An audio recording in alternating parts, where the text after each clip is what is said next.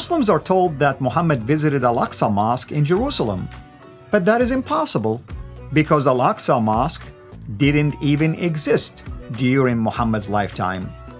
We'll tell you which mosque he really visited.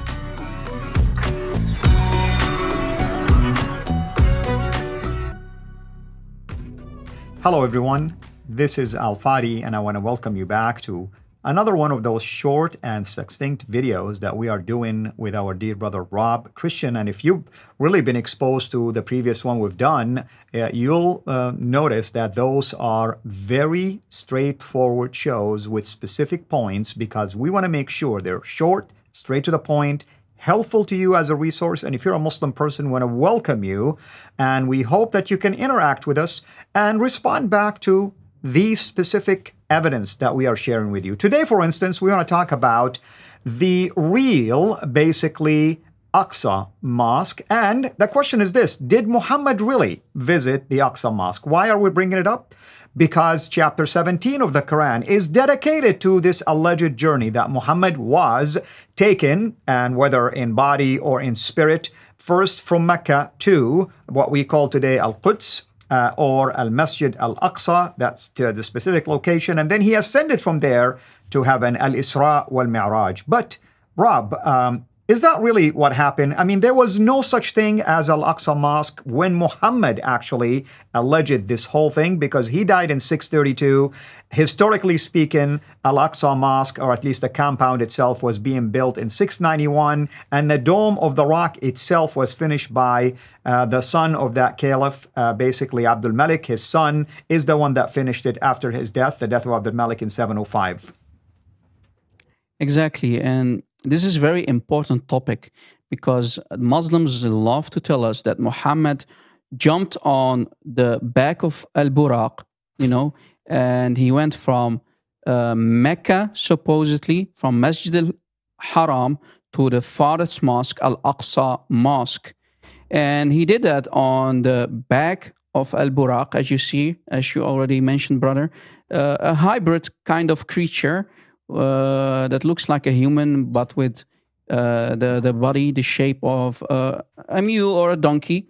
So the story goes like this, and we find this, as you mentioned, in chapter 17, ayah 1, right? Ayah 1, that Allah commanded this being to allow Muhammad to jump on his back and go from the Masjid al-Haram, Masjid al-Haram in Mecca, supposedly, to the farthest mosque, Al-Aqsa Mosque, Al-Masjid al-Aqsa. So let's see if the Muslims, as they always told us, that this happened from Mecca, supposedly, right, from Mecca to Jerusalem. But that's already a disaster because in the time of Muhammad, there was no mosque in Jerusalem. But to actually understand where is the real Al-Aqsa Mosque, could there be a possibility that there was a mosque near Mecca that Muhammad used to go and visit and pray in the time of Muhammad in the 7th century? Because as you mentioned, Al-Aqsa Mosque in Jerusalem was built by Abdul Malik, Caliph Abdul Malik, and finally finished by his son after his death, by his son in 705. So if we can do some digging, we can find in the Islamic books that actually Masjid al-Aqsa in the time of Muhammad was very close to Mecca, and here's the proof. Here is a book called Akhbar Mecca, a very famous book in the Sunni world, volume 5 by Muhammad bin Ishaq bin al-Abbas al-Fakihi. In this very book, we will see where actually the original Al-Aqsa Mosque was in the 7th century in the time of Muhammad.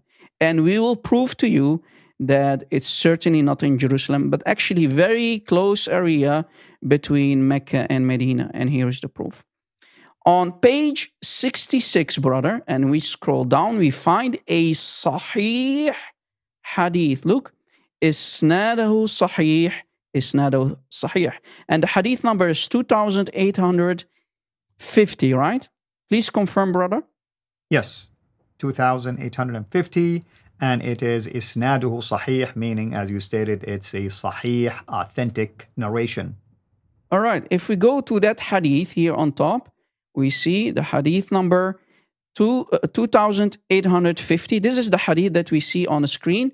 Maybe you want to read the hadith, brother, for us? Sure. I'm just going to start at the beginning. It says, حدثنا الزبير ibn Abi Bakr, meaning the one who narrated to us was, his name is Al-Zubayr, the son of Abi Bakr. He says, عن Muhammad ibn Tariq, narrated from Muhammad ibn Tariq, that he said, اتفقت أنا ومجاهد, we agreed, myself and Mujahid, بالجعرانة, that's I think an area. فأخبرني أن المسجد الأقصى, he told me that the Aqsa Mosque, الذي من وراء الوادي, which is behind this valley, بالعدوة القصوى, it's also again another area basically related to the location, مصلى النبي, meaning the place where Muhammad prayed, بالجعرانة, again the name of that area. So right there, that's the underlined part. Do you want me to keep reading? Yeah. No, basically, you already did enough damage, and here is why. Here is the translation. Again, this is the Sahih Hadith that we found in Akhbar Mecca, basically the news about Mecca, by Muhammad ibn Ishaq bin al-Abbas al-Faki, volume 5, page 66, hadith number 2850. And it says, from Muhammad bin Tariq, he said, Mujahid and I agreed to meet in Al-Ju'rana. And this is a very important area called Al-Ju'rana. He then told that the Prophet was praying in Masjid al-Aqsa. Do you see it? So in the time of Muhammad used to go to an area called Al-Ju'rana or Al-Ju'rana, and there was a mosque, a masjid called Al-Aqsa, which is behind the valley, Al-Adwat al-Quswa. So the name of the valley, we even know the name of the valley called Al-Adwat al-Quswa, in Al-Ju'rana. Did you catch it? So that's right. The Al-Aqsa Mosque that the Quran is talking about in chapter 17, ayah 1, is actually not in Jerusalem, but in a very close area called Al-Ju'rana, dear brother. And Muslims don't know about this. This is damaging. So later, Muslims wanted to attribute miracles to Muhammad that he never had, and they came with the fabrication, a lie, a myth, that Muhammad went on the back of Buraq, traveled from Mecca all the way to Jerusalem to pray in Masjid al-Aqsa. Well, Masjid al-Aqsa in Jerusalem did not even exist yet because it was later built in the year 705, but Muhammad died in the year 632. Ya Muslimin, this is damaging, and this is a Sahih Hadith. Brother, right. What do you want to say about this? And I want to say, I mean, it's quite possible that the Caliph basically who built it, he built it, maybe used the same name to commemorate this account, if indeed such thing happened. But are you going to show people now on the map where Al-Ju'rana is? Oh, yeah. If we do a simple Google Maps search, as you see, a Google Maps search, if we put Al-Ju'rana, because that exists in Saudi Arabia, Al-Ju'rana, the same Al-Ju'rana, and we take the second destination, Mecca itself, we see that Al-Ju'rana, where the Masjid al-Aqsa was in the time of Muhammad in the 7th century, here on top, is only a 25-minute drive by car from Mecca. So Muhammad actually, when he used to go and visit Al-Ju'rana to pray in that mosque called Al-Aqsa, is very close to Mecca. So, yeah, so Muhammad, it's an Uber ride, basically. Yeah. You take an Uber ride and it doesn't even cost that much to go there. So maybe it was called that because meaning it's the other mosque, technically speaking. Exactly, because, the closest one was in Mecca, and the farthest one that is, let's say if Muhammad used to travel by camel or maybe by feet, it's only a couple of hours. But Muhammad never ever, listen carefully, my friends, Muhammad never ever went to Jerusalem. He did not see Jerusalem.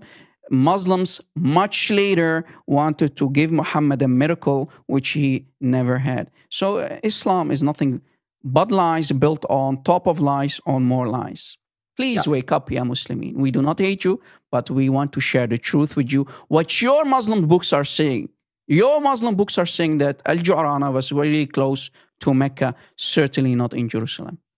Amen, brother. And again, I mean, I can see Muhammad maybe having a dream about that location. Sure. I mean, we visit places sometimes and we may have a dream, maybe a nightmare, whatever the case might be, about something that we're familiar with. But to take that and all of a sudden amplify it and make it sound like he was transported from Mecca all the way to Jerusalem, or the Jerusalem area, or the compound known Baytul Maqdis, you know, where you have the mosque and we have the Dome of the Rock and all that kind of stuff. Well, historically speaking, it's very damaging, because Abdul Malik built this mosque in 691. The Dome of the Rock was basically complete and finished by his son in 705. Muhammad died in 632 AD. Do the math, and you tell me, folks. If you don't see a problem, then we're talking, you know, basically two different things here. Any last minute thing, brother, you want to close us with? No, you know, the funny thing is that Muslims, and then we know what the Islamic scholars say about the nation, the Islamic nation. The nation of Islam are nothing but a illiterate nation. It's an illiterate nation.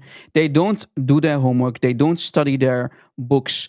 It's damaging. It's embarrassing that we Christians have to do their homework for them. And when we do their homework for them and we read their books, over and over we see there are no miracles at all. Muhammad did not go to Jerusalem. Muhammad used to only visit a very close nearby masjid, and he called it Al-Masjid Al-Aqsa because it was way more far from Mecca than Masjid Al-Haram that is nowadays in Mecca. So no miracle, nothing. And here's the beauty about it. Even Google and Google Maps know where Al-Ja'rana is and Masjid Al-Aqsa is. So there you have it. You know, it's yeah, right brother, here and you are from Saudi Arabia originally, so you know these places and you know how close Al-Ja'rana is to Mecca. So this is damaging.